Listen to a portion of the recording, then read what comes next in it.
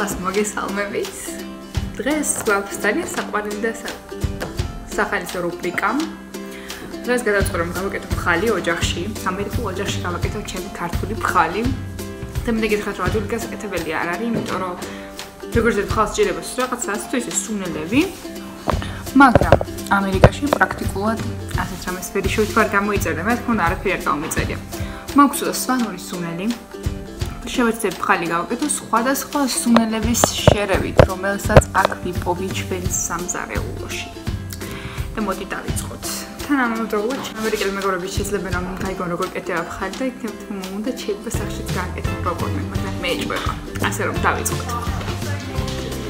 ჩემ ისედაც ვთხოვე რომ მოიტანა ჩემს Pkhali და მომიტანა ბეიბის ხელში. მაგრამ გასაკეთეთ. ჯობია გააკეთოთ ნორმალური Pkhali, ნორმალური ისპანაკი, ბეიბი ისპანაკი. საქართველოში ვარიანტ ყველას ნორმალური ექნება და არა ბეიბი. კარგი. ასეთ როგორ უნდა დავიჭეროთ ვხვდებით. პირველ რიგში დავდავ წყალს, სამითი დავედო გაფრთხილებას. მოგევათ ყველაფერი კონტროლის ქვეშ მაქვს. ერთე მონაიცოდეთ ჩემზე. საშინელი ზარეული ვარ. სერიოზულად ხალხთან ცხობა მიხერხება, იმიტომ რომ მიყვარს რაღაცებზე ცხობის მოძებნა, მაგრამ მე და საჭმელი არა.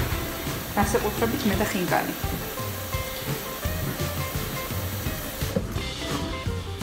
პადიავსე, ეხლა ცეცხლზე დავდგავ და ჩავყვი ჩემ სპინაჩს. ეხლა გადავიტან ჩემ ბეიბი. რა ქვია ის ასე წახვით ამას ქართულად. ისპანახს გადავიტან. თუ გავრეცხო. აი, პატარა ფოთლები ესე გამოიყურება.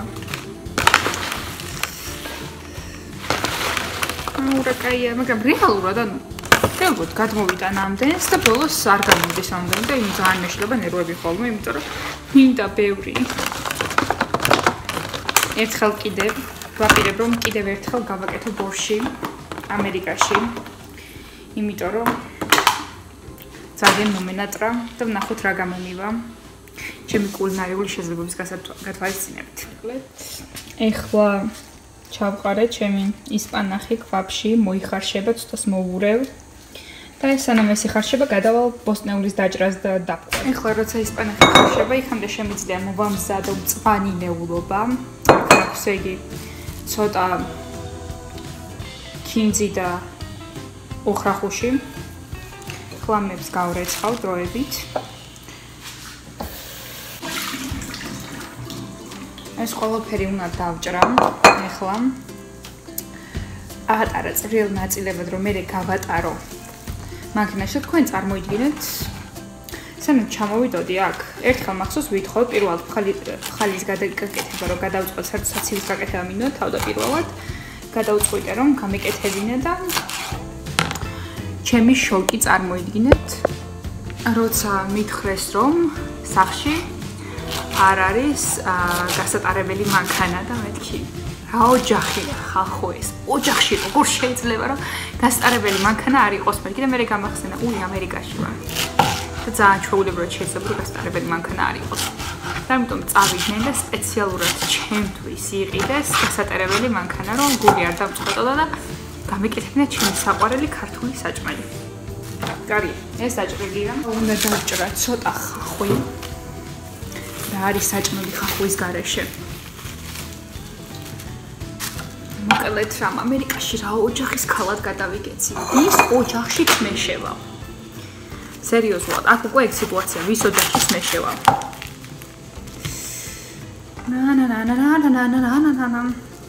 ერთად ჩემს უნდა დავულინკო ჩემი YouTube-ის არხი, მიყუროს. კიდე თუ იტყვის რომ არის გაკეთება მე არ.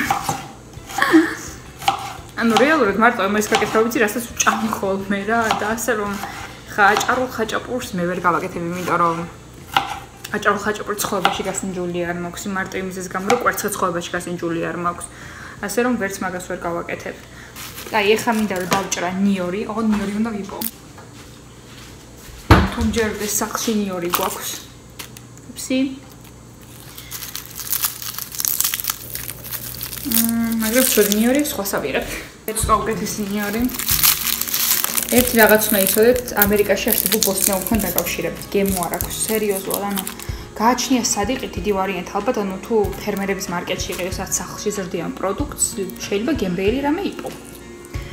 მაგრამ მაღაზიაში ნაყიდი პამიდორი, კიპრი, გემო არ აქვს.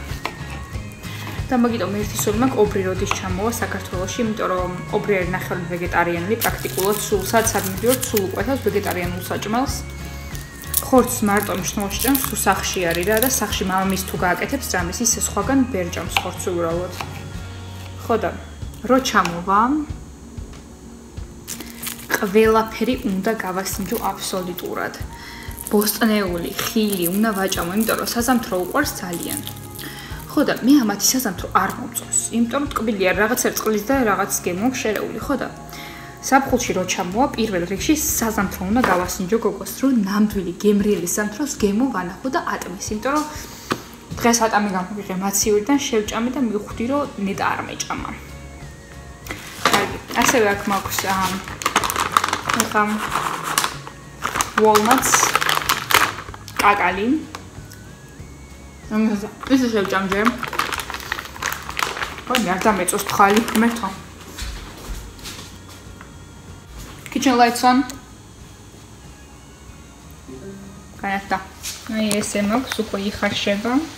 პრინციპში წესით უკვე შემილია ეს ავიღო. ბევრი მოხარშვა დიდი ხანი ამას არ სჭირდება. ახლა ამოვიღებ და გადავწურავ. ავიღებთ ამ ჩვენ ფხალს, მოხარშულს და გადავწურავ. გადგაბოლი. ოკეი. შიგნით ცოტა ფხალი დარჩა ერთი. აი, ფხალს მიეწება, მე და ეს რჩება. ერთი საათი დროს ხოლმე. დიდი წყალი ჩავასხოთ. ოუ, ჯანდაბა, დამავიწყა რო ცხელია. ცოტა გაცივდეს ცოტა ხანი. დაიწყრიტოს მე. და ეხლა შემიძლია დათქვაზე გადავიდეთ დანარჩენების სანამ ეს ცივდება. გადავიდეთ. აი ეს რჩი, პატარა გასაკეთებელი რაც უნდა გავატარო ეს ყველაფერი. კაკალთან ერთად და აკარებ ცალკე კაკალს. ცოტა ბევრი კაკალი უნდა ფხალს როგორც წესი. ასე რომ რამდენი შემიძლია ჩავყრე.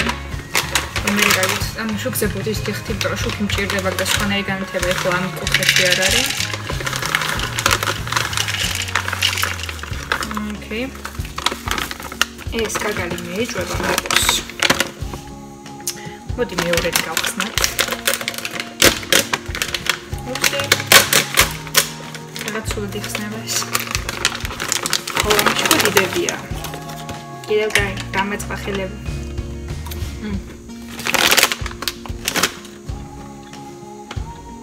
კაკალს შეურეთ. დაიჭრელი ნიორი. ნახე, ეს ჩემი მეთოდია და თქვენ როგორ აკეთებთ ოჯახში. თქვენი იმებით, იმიტომ რომ დაიჯერებთ. ცხოვრებაში არ გამკეთებთ ხარ საქართველოში. თუნდაც ახალ წელს რატომაც ამოკეთებ და მორჩა. მე ფხალი არ ჩემს საყვარელი რაღაც. ოკეი.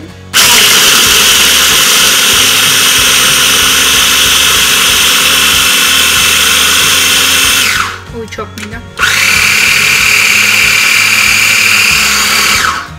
Nahot.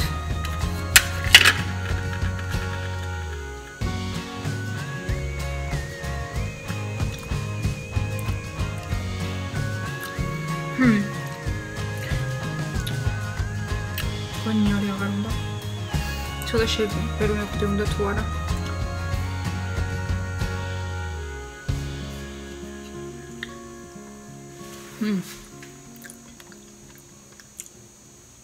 აღარ უნდა. მათი გადმოვიღოთ აბა პატარა თაში.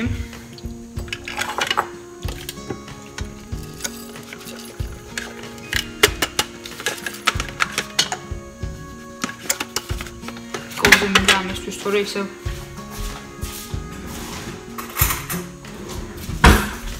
ამ ყველაფერს გადმოვიღებთ პატარა თასში, აი ესე საყვარლად.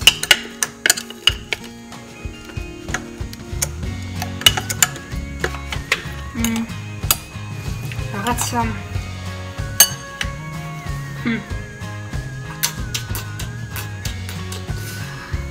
მე არ ვიცი ხალხო, რამდენი ენეტა იყოფა? არა, დიაჩემო, რო დაინახოს რომ ამდენს უშვებ ხალხს მომკლავს, კი ემეც უზა.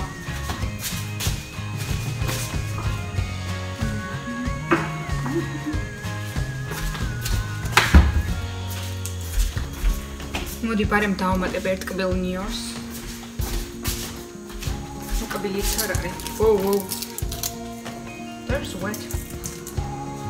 ესე, ჩავაგდოთ ნიორი. ჩავაგდოთ. ცოტა კაკალუშკა. ცოტა კიდე. შემდგარ ამელის. მე იყო რა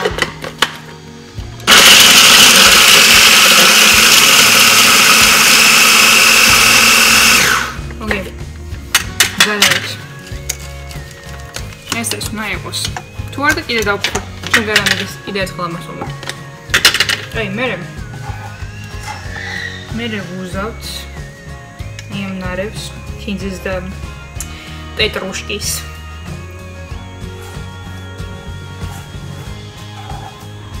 რატო? აი, დეპილი ვამოში ავიღო ეს და ხადა ბარემ ხახვიანად ჩაუშვა შეგნით.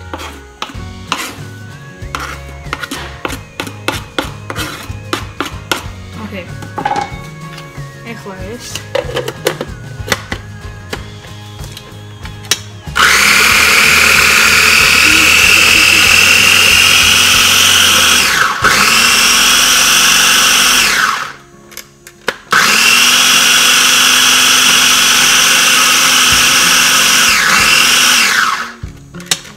კურიოზი ჩემი ამერიკული ცხოვრებიდან. ერთხელ მე გენიოსმა გადავწყვეტ რომ გამეკეთებინა ხინკალი. ტკინაღამ საკუთარ ხინკლით მოვიწანე, მიხედავ იმისა რომ ჩემი ჰოსტებმა ვაუ რა მაგარი არა, გემრიელიო და მე არ ვიცოდი რა გემქონდა.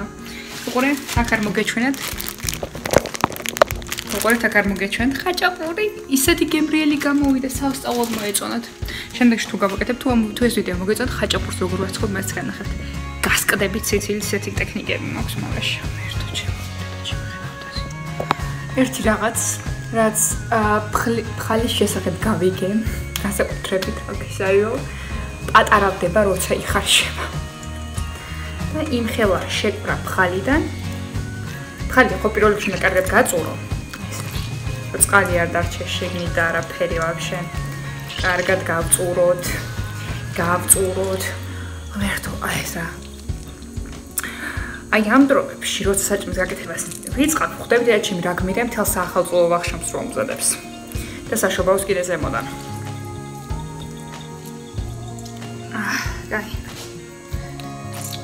აი, ეს გამოვიდა ჩვენი ფხალიდან.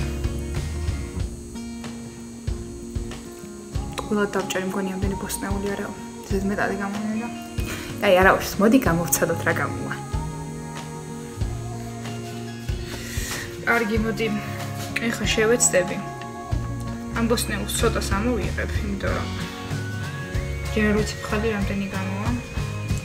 ავიღოთ კოვზი. ცოტა გადმოვიტანოთ აქეთ. ეხლა ამაში ჩავდებ პატარა ნაწილად ესე გაწყვეტილ ფხალს. არ მომწონს რაოდენობა, ისევ არ მომწონს.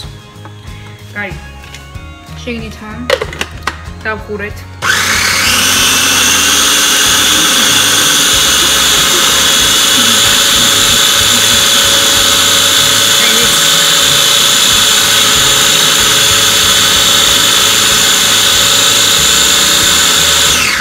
ნახოთ რა გამოვიდა. აბა, კოვზით შევამოწმოთ.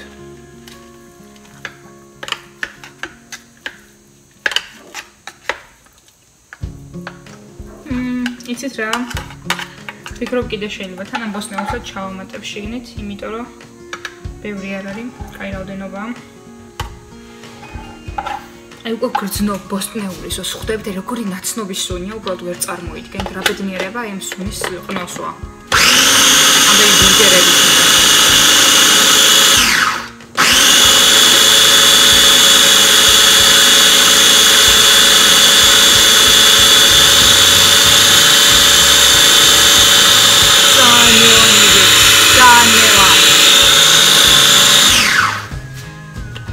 Okay.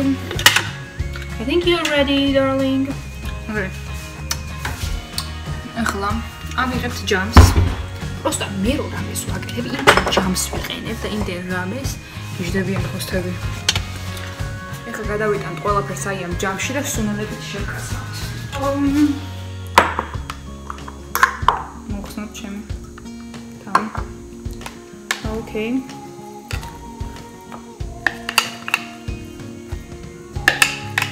ამ ხარ ბევრი არ არის. მე მაგრამ უშვებს რაც არის. მე მეყოფა ჩემი ქართული ეგო რო დავიკმაყოფილო. არა სერვეტ ბევრი კაკალი გაქვს და გავატარე ხა მაგას მივხვდი ნამდვილად. ხალს რო ვაკეთებ მე სახში ყველაფერი მწვანეა. აბსოლუტურად ყველაფერი არ ვიცი რატო, მაგრამ ეთქვა ხელს ბევრ რამეს ვკიდებ, ბევრ პირსახურს და ამას. Okay. Nagi. მე ხალხურა კარგი სუნი აქვს ვეწამეთ, აი, ამაში ვურევთ აი ამ დაბრუნილ Walmarts და News.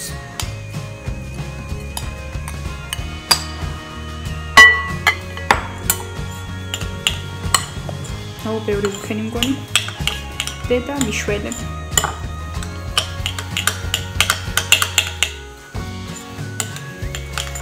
არა უშავს გაიქვაზნება.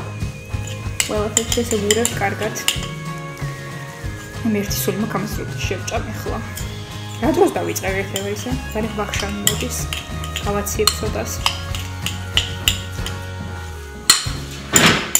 რეალურად ჯერ სუნოლები შემითარე, მაგრამ უკვე ის რა სუნია აქვს აი. თავს ლივს უმაგრებ რო ესე არ ვჭამ. ცირა კედი ჩავუმატებ, პრობლემა არ აქვს. მიიღო შეიზილა. კარგი. ეხლა უნდა გაჩვენოთ სუნელები, რასაც ვუშვრები. ერთი სუნელი არის შეუცვლელი, რომელსაც აი ვერაფერთ ვერ შეცვლა, ეს სპანური მარილი, რომელიც მაქვს საბედნიეროდ. მოიცნე.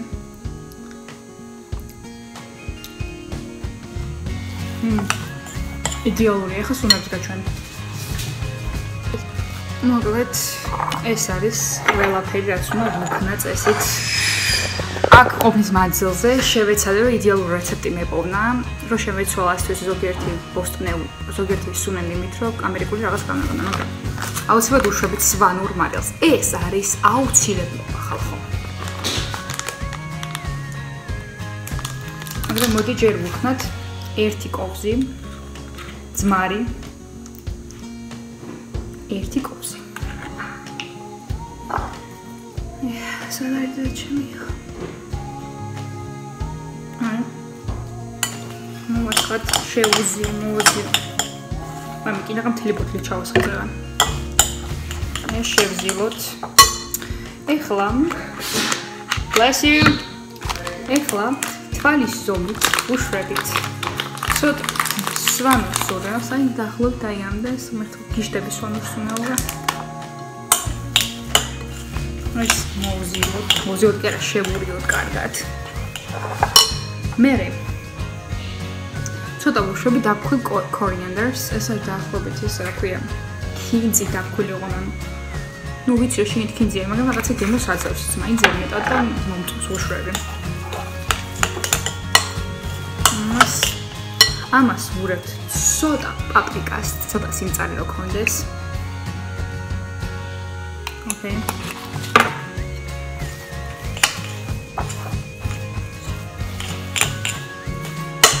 ახლა ნახოთ როგორია.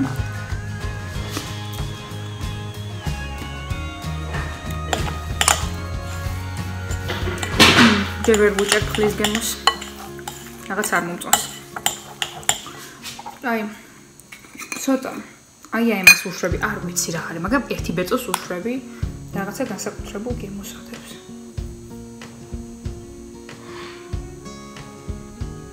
აი ძალიან ცოტა, რომ ძალიან არ შეეტყოს. აი ეს ღირდა ხალხო 40 რაღაცა $. მე არ მეყედი, ელინა მეყედა რაღაცა საჭმლისთვის და დაახლოებით თუ არ ვწდები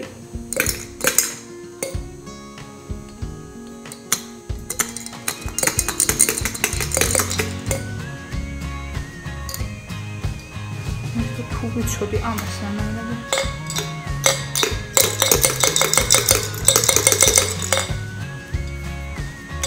გაც დამანებით თავი ამის თავი არა, მე ეს პირველად ვიყენებ ამას.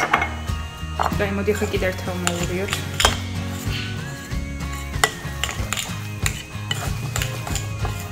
და ვნახოთ რა აკლია.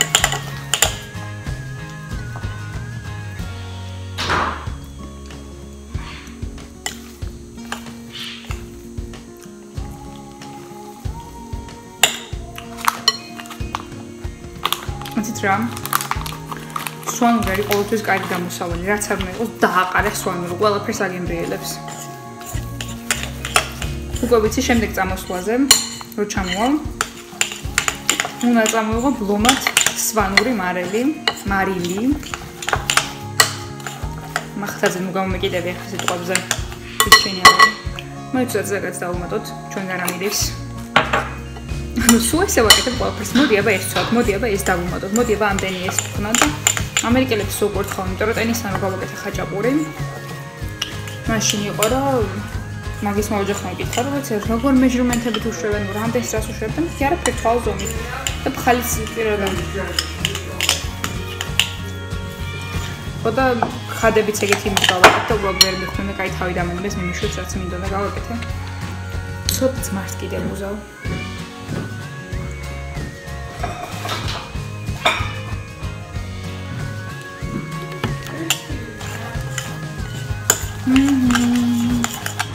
მოკლედ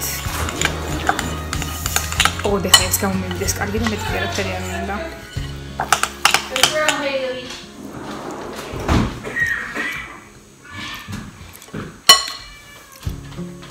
რაღაც აკლია ვხვდები, მაგრამ რა ვერ ვხვდები.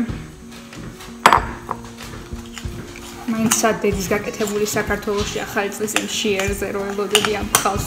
როდის მივუჯდები ქართულ სუფრას, რო ყველაფერი ჭამო, თელ დღე რო თავს იკავებ ამ ქართული სეტმის ჭამი. ამ სადღესასწაულო საჭმლის ჭამისგან. ასე თქვა რა შეიძლება, მაგრამ მე თავს ვიკავებ ხოლმე, რომ 12 საათზე ზუსტად დავჯდი და ვჭამო.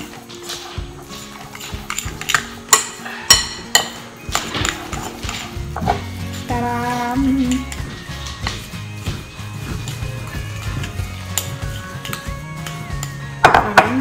ნახოთ.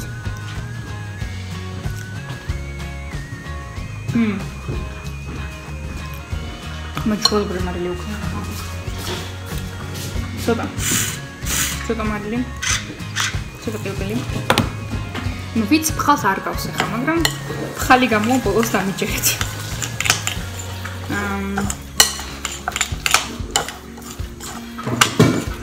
პროზმების მაშინ ისე რომ საშინელება გავაკეთე ამერიკაში ხოლმე, რომ თან მთელი ოჯახი რომ მელოდება ხო ხვდებით, ან რომ რაღაცა ქართული გასეირო და რომ მინდა რომ დავანახო ეს ქართული სუფრის ეთილდღეობანი ყველაფერი.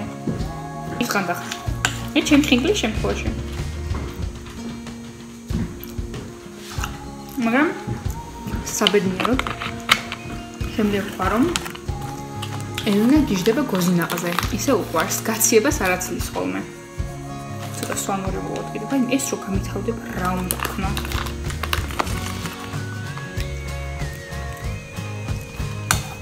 რა შეს გადავიტან მაგრამ ერთი ბოშიც გავაკეთე და ეგ არის. მგონი დავამთავრებ მე კულინარიული შედევრების კეთებას აქ. ვურევთ. არ ჩერდები კარგად ენერგიულად.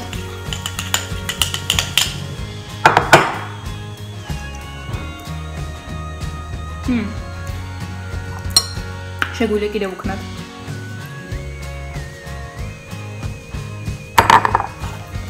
არ ამბობ რომ ძალიან კაკლიანი გამოვიდეს და ზედმეტად ნიგუზის გემოქონდეს.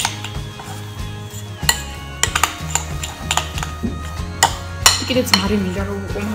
მისო ზედმეტად დავაძმარებ, ეხლა კიდე ძმარი რომ ვუყო ზემოდან. ცოტა დაინახოთ რას ვაკეთებ, თორე ტელეფონის გადამ კიდე არაფერი არ ჩანს. ესე მოდი ცოტა კორიანდერ ვუყოთ.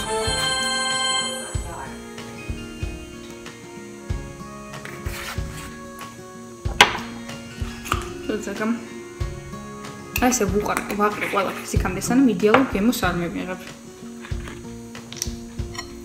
გავფიქრე ვფიქრობ რაღაც აკლია და ვერ ხვდები რა არ მოდის ჩემამდე.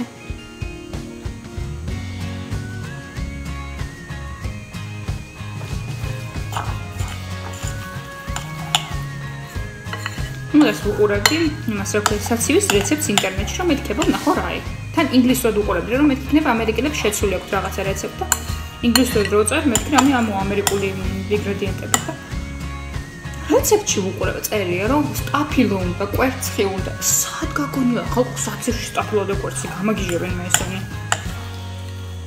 არ ვიცი რის რეცეპტი იყო მაგრამ ეგ საცივი ნამდვილად არ იყო როგორც 18 წელიწადის მანძილზე საქართველოში მცხოვრები ადამიანი ვამბობ რომ შეიძლება უნიჭო ვიყო მზარეულობაში, მაგრამ მაგდენთ უნიჭო არ ვიქნები.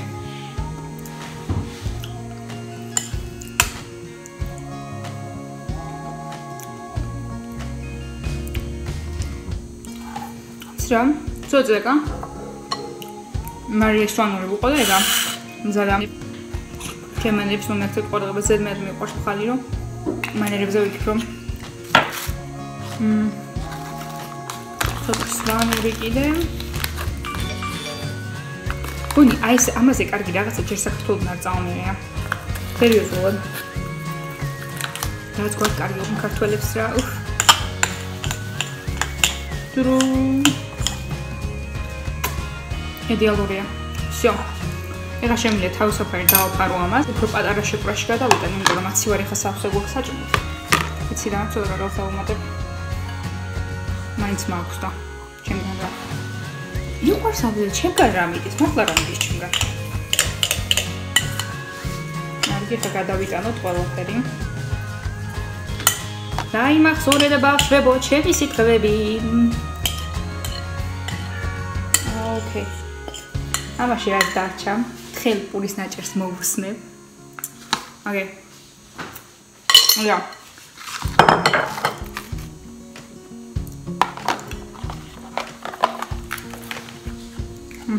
აი გამოვიდა. ჩავდებ ამას ხამასივაში. შეხვედრა წავიდა და ერთი ამერიკელი გაგიშდა ისე მოეწონა ფხალი და თან პირველად არ იცოდნენ როგორ ეჭამათ რა ზოგმა ჩიფსი ჩაყოში ისე ამოიღო ჩიფსი ვიღაცამ რაღაცა სხვა რაღაცაზე საჭმელზე დაიდო ვიღაცამ კარტოფილზე ამოუსვა. მოკლედ ყველამ სათავის გაგებდი გაგო ფხალი როგორ ეჭამა.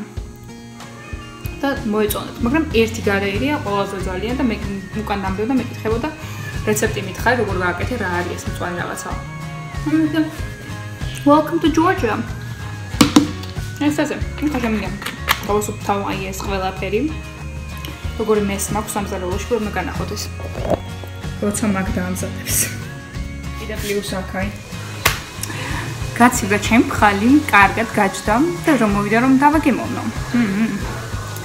მაგათ აქ მაგ ორნაირი ორცხოვილა ასე ვთქვა, ერთია რაღაცა სხვა დანამატებით, მეორე ჩვეულებრივი პურის, ორივე მან გავსინჯო.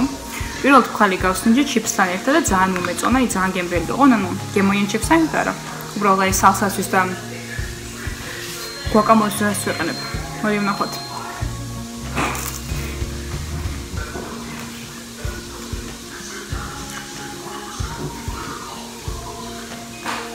ხალხო, ეს კულინარიული შედევრი. სულთი რას დამიდებენ ეს ქნება? ახინკალი, ეს ქნება ბურგერი, მექსიკურ საჭმელს თუ რა, მაგრამ ქართულ საჭმელს ვერაფერი ვერ შეცვლის. ეხლა ვნახოთ მეორე პურთან ერთად, რა იქნება? მგვალთან ერთად.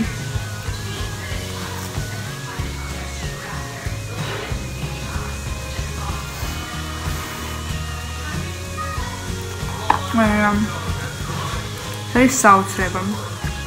და რჩევები კარანტინისთვის მოამზადეთ საჭმელი. მე პირად მე ქართულს ვამზადებ, თქვენ უცხოური მოამზადეთ მან. მაშა. აია. აფერან. სუცყელი თავით არ წავალ. სენა მაი ამას. არ გავასინჯებ. ჯონ სობრეზე ტენის, აი გასაგებად добрый, სახან ვეგეტარიანელია. ხოდამ ეს ასე ბედნიერი ვარ. ხა ფხალი მაქვს შემიძლია კატამთან ერთად მივირთვა. დიდი მადლობა რომ მიყურებდით. გამოიწერეთ ჩემი არხი და ლაიქით გააზიარეთ. ძალიან appreciated ვიქნები. აბა ნახვამდის და დაგვალეთ ახალ ვიდეოს.